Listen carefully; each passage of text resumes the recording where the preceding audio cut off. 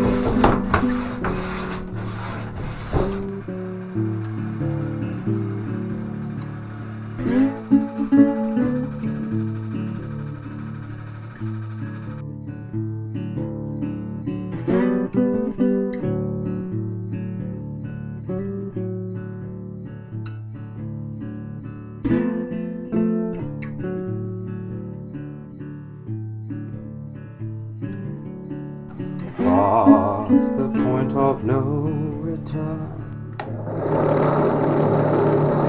I don't know if this is going to make any sense at all, but I did some drawings.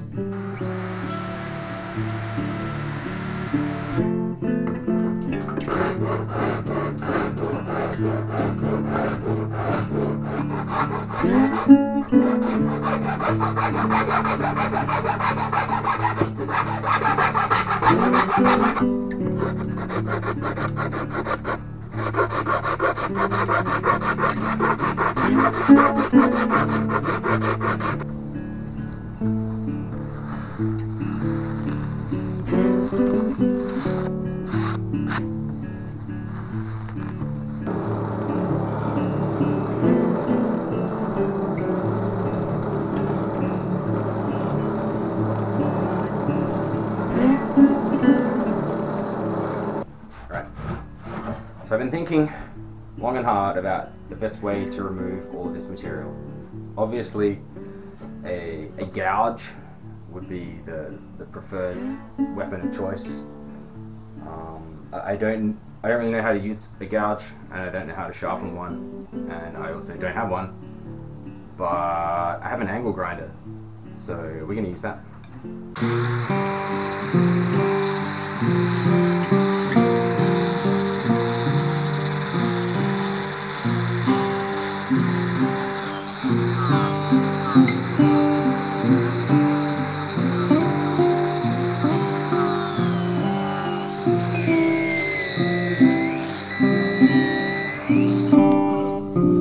That is pretty freaking fun. Okay, so you can sort of start to see how things are going to look.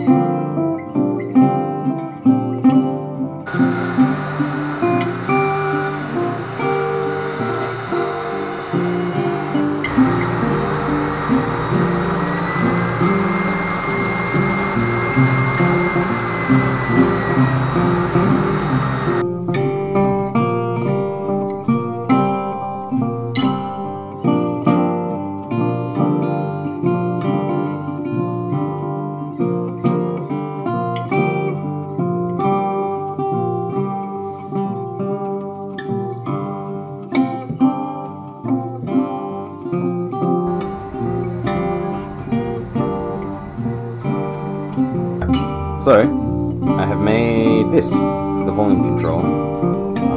It took a couple of iterations, but I'm happy with the result.